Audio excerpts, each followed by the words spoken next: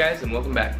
In this video of the Supplement Simplified series, I'll be talking to you about theobromine, which you may also see on ingredient labels as L-theobromine.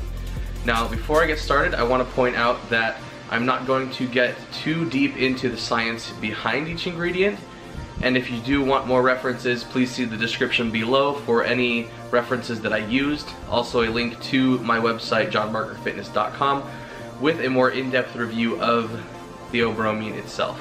Theobromine is similar to caffeine, except for the fact that theobromine has 3 methyl groups instead of 2 methyl groups.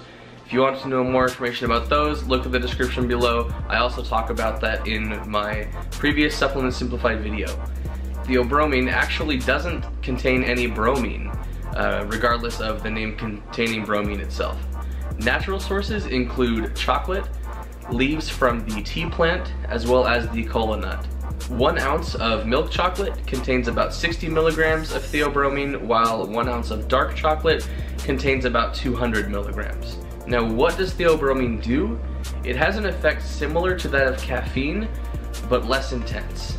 It is a vasodilator, which means that it will widen your blood vessels and increase the amount of oxygen that is able to flow through and arrive at your muscles. It's also a diuretic, similar to dandelion root, which will help release water from your system, also known as a urination aid. Theobromine does have a lesser impact on the central nervous system than caffeine does. However, it does have a greater stimulant effect on the heart. Lastly, theobromine lasts longer than the effect that caffeine has on the human body. In some studies, theobromine in doses of 800 to 1500 milligrams per day caused sweating, trembling, and headaches.